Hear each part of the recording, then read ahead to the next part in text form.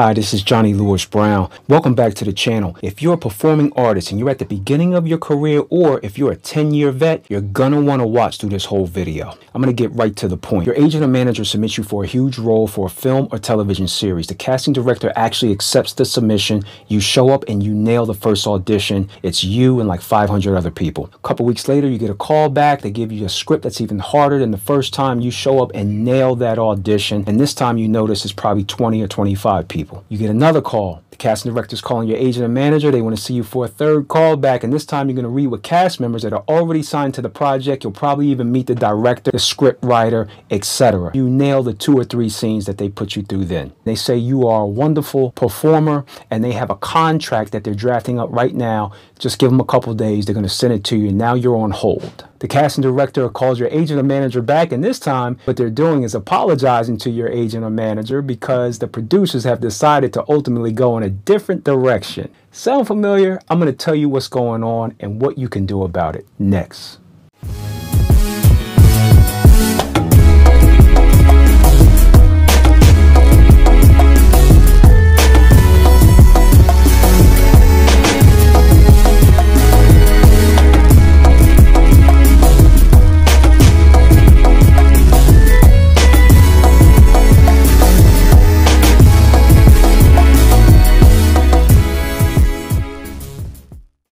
Okay, so you have your speech and vocal techniques down. Your sense memory technique is instant and flawless. The camera technique rivals Tom Cruise. Stage technique is second to none. You can memorize 3 to 4 pages in 30 minutes. And your body is so fit, you can do your own stunts and precision driving. Plus, you have the ability to empty yourself and become someone else. At that point, you're one of the best performers in the world. Casting directors are actually looking for that. You need to actually master all of that in order to get noticed by them.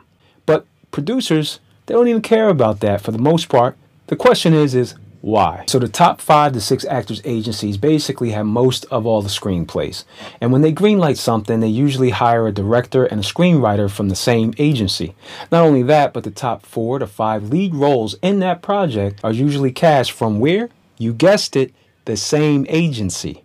What that typically does is leave all the supporting roles left to be cast locally from where that project is going to be shot, and sometimes they'll have a separate casting session in New York or LA for supporting roles as well. Now, they accepted your submission for one of the lead roles in that project because you're one of the best actors in the world, and they wanted to see for themselves. The question is why did they do that? Producers and casters, they like to cover themselves, and they also like to see the fresh talent that's out there.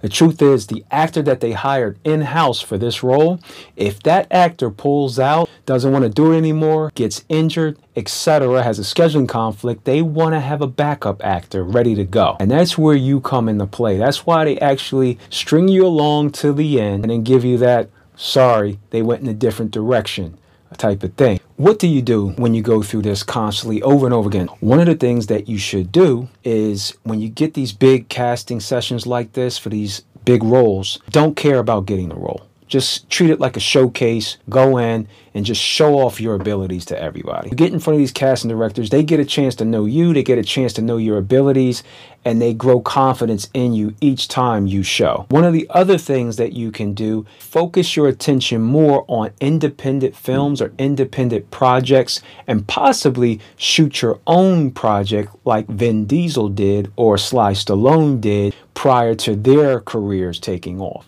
One of the things that you can do is what my manager did when I would go through those type of tough screenings and 3, 4, 5 callbacks, auditions, and roles being offered to me and then pulled at the last minute. My manager would actually talk the casting director into putting me in the film anyway in a lesser role, or having the screenwriters of that project add a role for me, and I would still work on the project anyway.